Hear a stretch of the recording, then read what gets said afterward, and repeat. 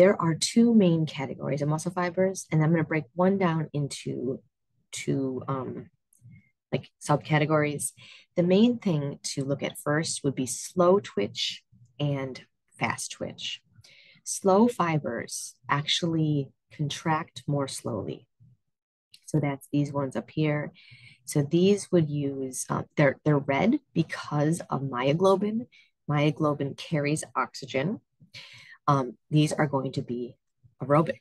They're going to use aerobic respiration. That means they are very fatigue resistant because they can make a lot of ATP. Abbreviation there.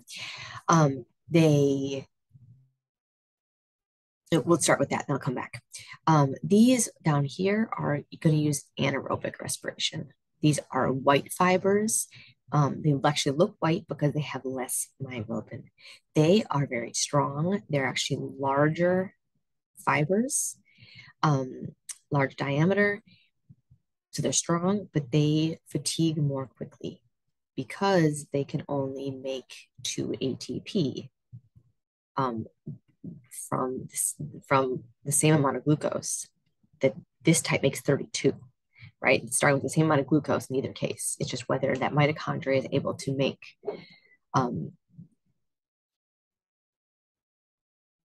all those ATPs. So those are the two big classifications. There are fibers that are fast oxidative.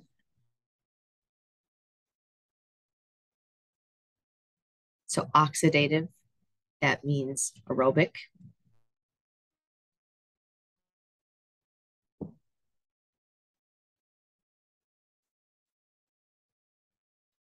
And anaerobic, the other word for that is glycolytic.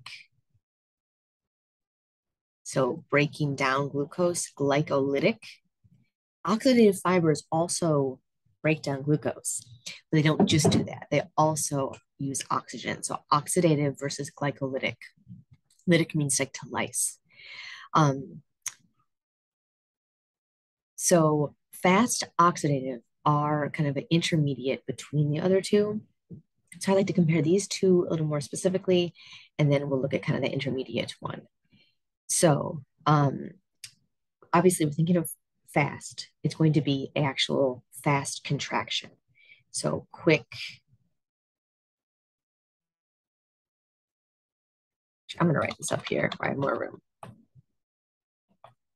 So we've got fast glycolytic.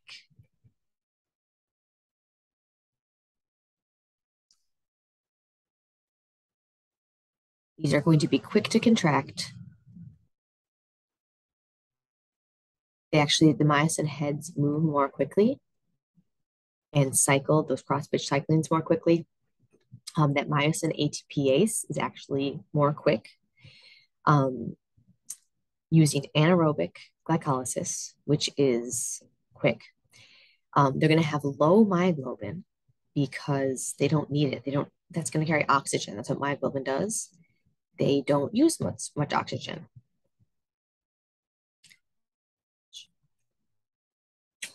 And they're going to have high glycogen storage because they need to use a lot more glycogen to get the same amount of energy from that.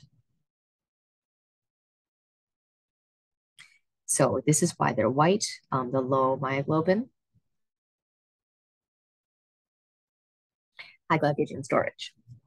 And they're going to be fast to fatigue, right? Which I have down here as well. So they're going to be best for sprinting, intense, quick, short activities, powerful weightlifting, resistance training, that kind of thing. The other thing I said already was the fibers are larger. The fibers are going to contain fewer mitochondria. That should make sense, fewer capillaries. And then the other extreme, I'll do this in, how about a red color? So here is our slow oxidative. I've already told you these are fatigue resistant. They use aerobic respiration. So they use oxygen. This means they're going to be slower to contract. The ATP ACE on the myosin is actually slower. But they're also fatigue resistant. They're going to have high myoglobin, makes them red. They need to store oxygen so that their mitochondria can use it and make ATP. They do not need a high amount of glycogen. So it's lower glycogen stores because they're able to make a whole lot of ATP out of less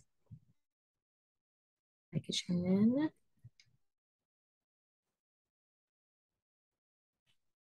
And what else? So they're best for endurance activities. So things where you need to have fatigue resistance, running a marathon, even posture, a lot of your posture muscles. And they're going to have then more mitochondria, more capillaries, and they're smaller diameter. That's actually also important for oxygen to be able to get to the whole muscle. There's one other kind of muscle that's fast oxidative. So this is one type of intermediate fiber. There's more than one intermediate type. This is the one that's talked about the most, I guess. So these are going to be kind of intermediate. They have moderate amounts of glycogen, and they use, as the name suggests, they use aerobic, so oxidative, but also some anaerobic. So they're going to have a moderate amount of myoglobin and glycogen. They're going to need quite a bit of myoglobin because they're going to have to mostly do aerobic. That's why they're called fast oxidative. These are important for sprinting, walking, kind of things that require some power, but still offer some fatigue resistance. So really one of the intermediate types.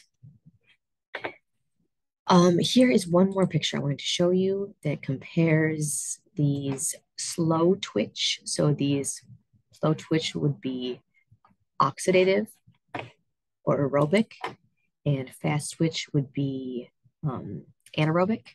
So the fast twitch, right? This is anaerobic, and this is good for short, fast, sprinting, lifting heavy things.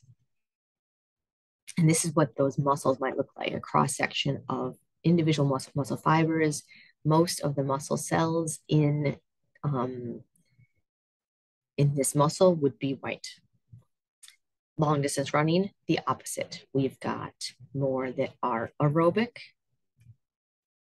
And the other part about this is that these can be conditioned. So you actually can, with distance exercise, you will increase the number of slow twitch aerobic fibers that you have. And with a lot of sprinting in a given muscle, you will increase the proportion of white anaerobic muscle fibers you'll have. So a long distance runner is going to have more anaerobic slow oxidative fibers than a sprinter is. So that is a plastic thing that can be changed as you use your muscles.